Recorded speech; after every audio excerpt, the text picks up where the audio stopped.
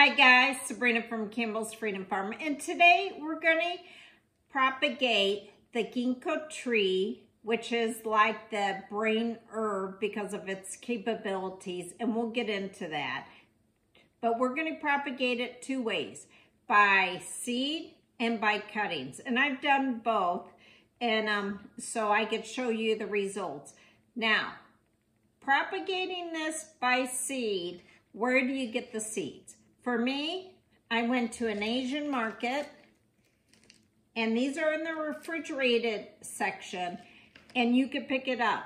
I have also gone, I know where a tree is, and I have taken the seeds off the ground, and I let them stratify on the ground, and they worked out really well. So with that, I did a test. And these are, I put 2 in here and non-cracked, and 2 in here that were cracked, the shells. And so this is what they look like. They're really large. And here's one that's cracked already.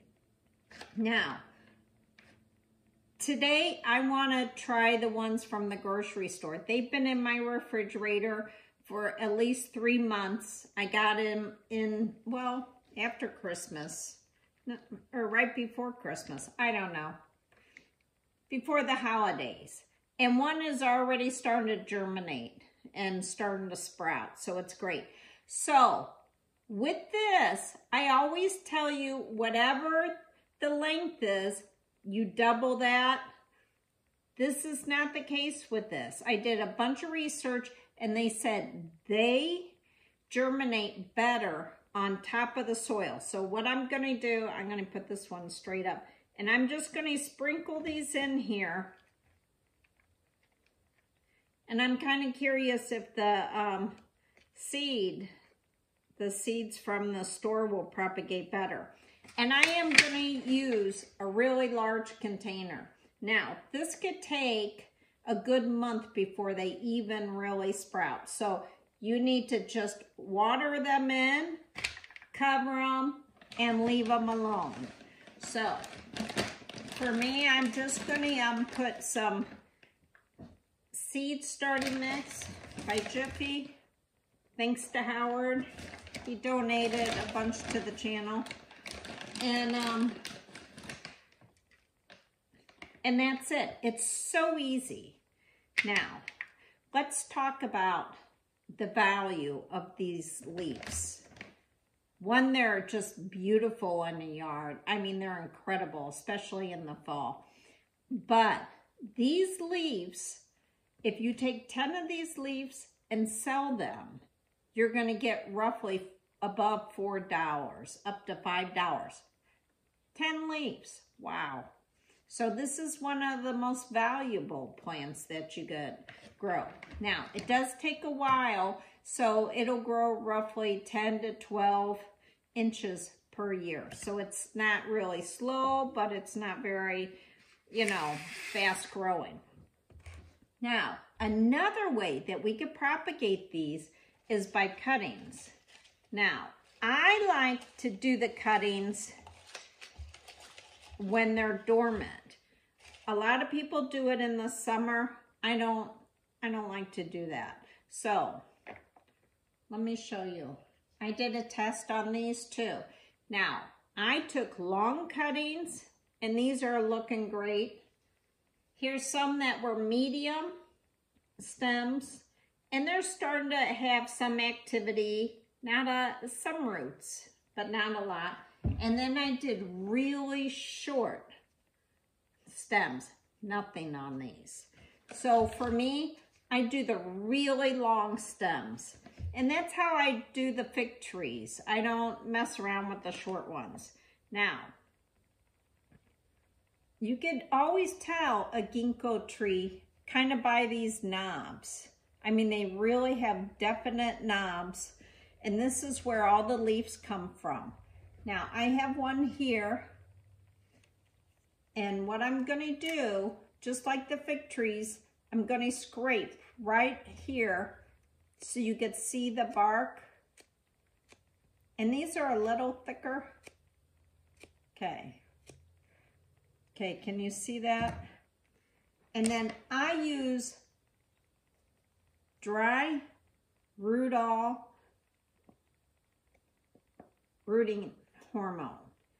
And then I take a stick, and I only put it on the bottom one. You could do several of these if you wanted to. And I don't use seed starting for this. I just use compost. And then this compost is wet, because since I'm using powder, I don't want to wash it off. If I was doing liquid, I could basically wet it afterwards. So here's another one, all the way around. Now, on the seeds, it was a 50-50 root growth or propagation germination rate. So 50-50. And so far on the long stems, it's going to be more like 80. Now the short ones aren't doing anything. I'm going to keep them damp and let them be. Now, unfortunately, when I brought these in the house and put them in water with a bunch of other stuff I want to root, they started opening their leaves. And I really didn't want them to, because while they're dormant, they could still grow roots. It's a slow process, but they do. And it's healthier, I think. All right. Now, let's talk about, am I going to cover these? If I cover them and there's no leaves on it, you could just put a cup on it.